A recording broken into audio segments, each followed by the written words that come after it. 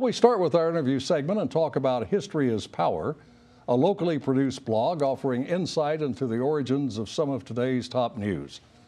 The blog is the work of Diane Eichhoff and Aaron Barnhart, Mr. and Mrs. Many of you will recall, as do I, Aaron's years of writing about TV and radio at the Kansas City Star. Aaron, it's a pleasure to welcome you to Ruckus. Thanks for joining us. Nice to be back with you, Mike. So your blog is titled History is Power. So why is history power? Because history isn't just something that gets contained in books that we read at our leisure. History, as James Baldwin and others have said, is something we carry around with us. I think Faulkner said it's not even the past.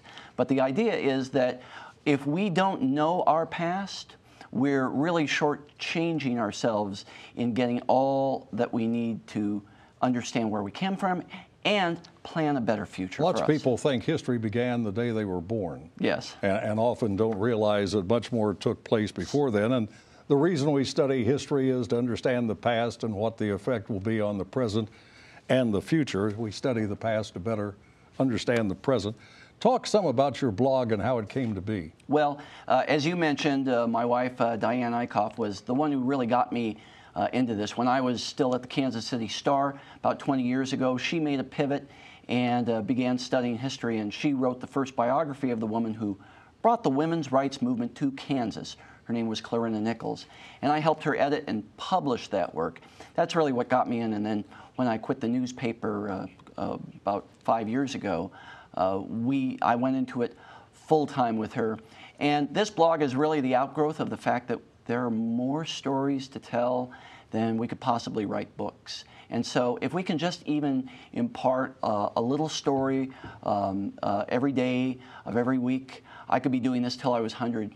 Because, Mike, seriously, there is so much hidden history, so much that was left out of the books that you and I read growing up. And people can get that information on your blog at no charge. Everything is free. Yeah, like any blog. I mean, I started blogging in the 1990s back on television when people would do a story just about somebody who, wow, look at this, he's giving away stuff on the internet. Now we're all giving it away.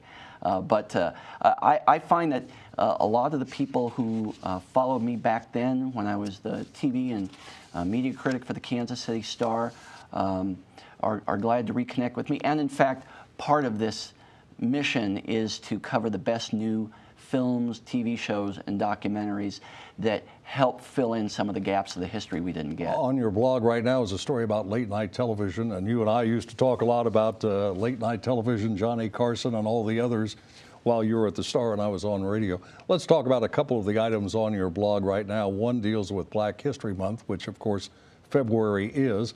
And you say Kansas City is a site where there is a lot of Black history. Yeah, Black history is one of those parts of American history that we as the establishment, let's put it that way, for many years, almost all major history posts were held by whites.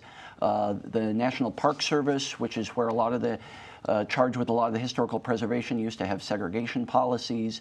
So we're doing a lot of catching up here.